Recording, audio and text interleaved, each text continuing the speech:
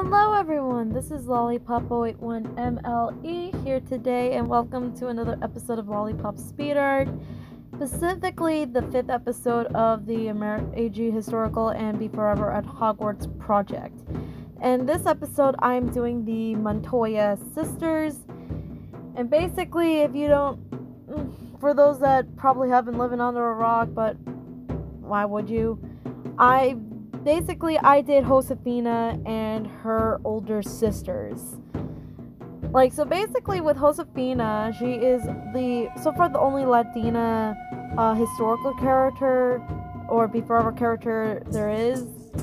And honestly, Josefina is one of the sweetest characters ever. She's one of the sweetest, mind you. And honestly, researching her again while doing the research and sorting, she is so, it just gave me a sense that she is purely Hufflepuff. Come on now. Josefina is our first main historical Beforever character to be sorted into Hufflepuff. Because remember, I had a lot of Gryffindors and a best friend character that was Ravenclaw. And so far, Josefina's the first, and I basically had a lot of fun doing her. She was basically the easiest to complete, because she's sitting down and she's doing wandless magic. All her and her sisters are doing wandless magic. And I'll get into, the costumings in a bit. The aspect of how their Hogwarts uniform is like. So, with, next one is, Clara. Josefina's first older sister by 3 years, and I ended up sorting her into Gryffindor, and I thought I was gonna end up sorting her into Ravenclaw or something. Wouldn't it be interesting that all 4 sisters represent all 4 of the Hogwarts houses? So ironically, I ended up sorting Clara into Gryffindor and all that stuff. Anyways, back onto the costuming portions. Their outfits are reminiscing of their outfits in the books, and also Josefina's outfits with the camasas and the skirts. Still all, more Mexican and in style, I think it is. I did base it off of several of Josefina's outfits for each of the girls.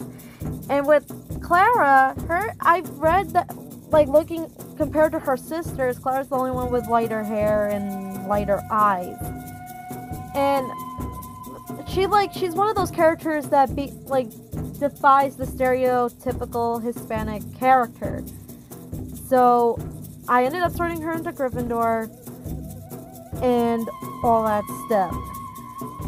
And honestly, I looked like she was casting some fire magic right there. So here's Clara completed. And by the way, all the pieces are on my DeviantArt link in the description.